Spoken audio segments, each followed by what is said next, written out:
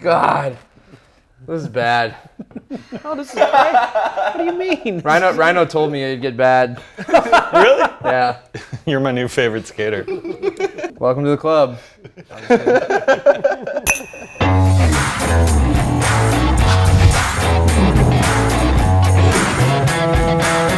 How did you guys meet? I love your dynamic. It's amazing. Yeah, this is odd for sure. All right, This is odd, but I love it. I'll tell you the story. Oh, God, Sorry, after I'm done crying. He rode for Nike, and I was going to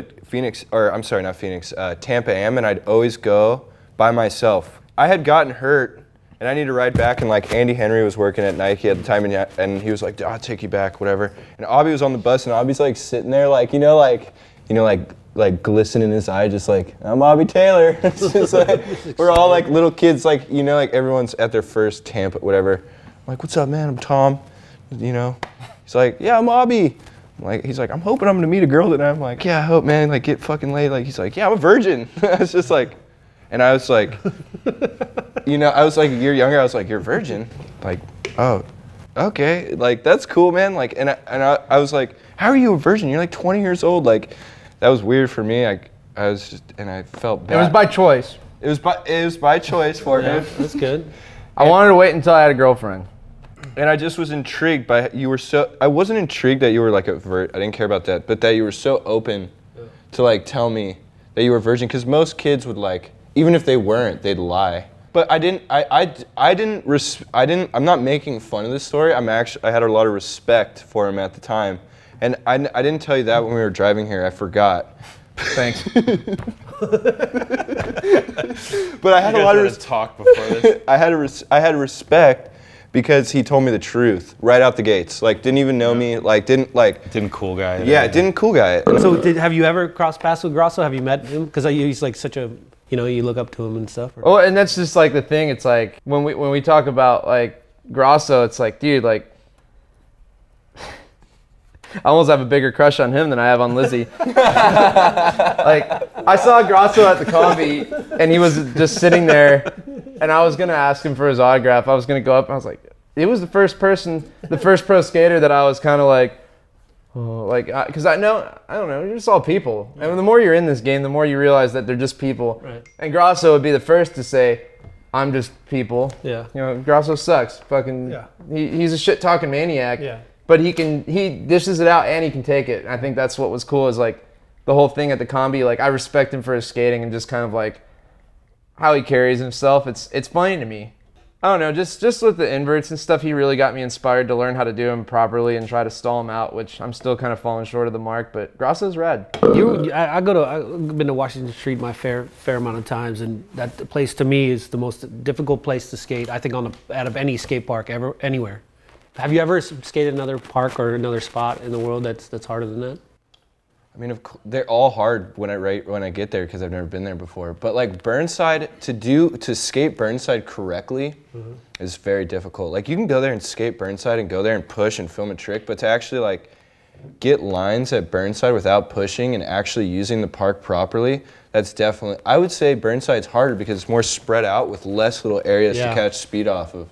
Sure. So I would say Burnside's gnarlier. Really? Yeah. Just because you know, at all these parks, there's proper ways to ride them. Yeah. You know, like, to go to Burnside, you should go there and try and do like a full run there without pushing.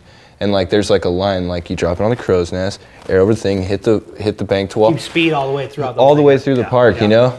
And that's like, that place is really hard to do it at, yeah. Hey, so all these interviews I've read about you, every single interview mentions that you have Asperger's.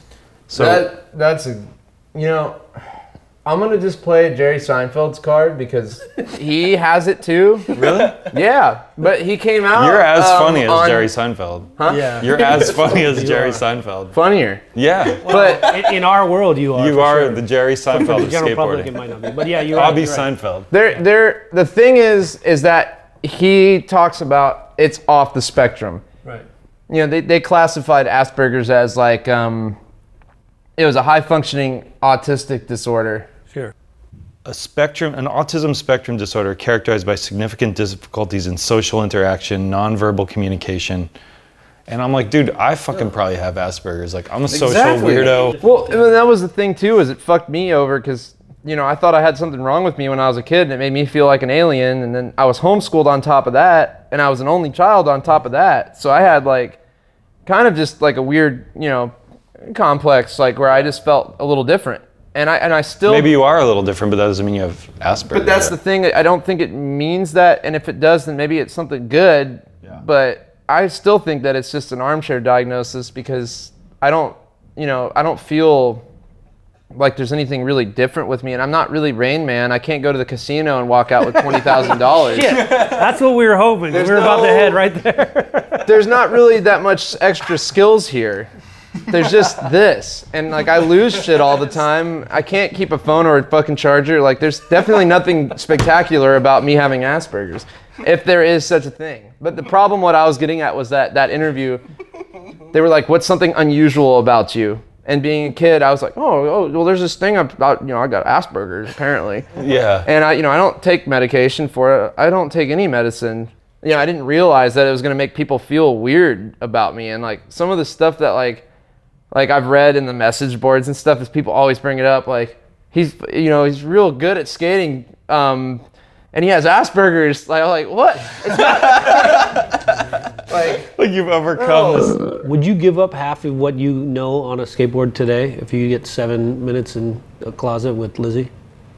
No, I can't give up my skateboard for anything, or like. What about the tech side of it? Because you grew up like a techie little park kid, I right? suppose I could let all that fall off the wayside to skate with her for the rest of my life. Maybe you could have like a backyard bowl. No, how about Lose all the your all manuals. right, here, Never let's flip be again. I never had realistic. manuals. Would you give up your switch heel flip? Yeah, because you got a good one. Because you have the great switch heel flip. Would you give that up for? For I don't want to night say with Lizzie. No, because Just need that. Still has a why use. does it have to go back to poor Lizzie? We already covered a great. I would I'm give just up my switch wondering. heel flip. I would. You give up your switch heel flip for it? That's what love, a man. gentleman. That's I've done it for so long, dude. And right here. That's what's switch up. heels come and go, but love lasts forever.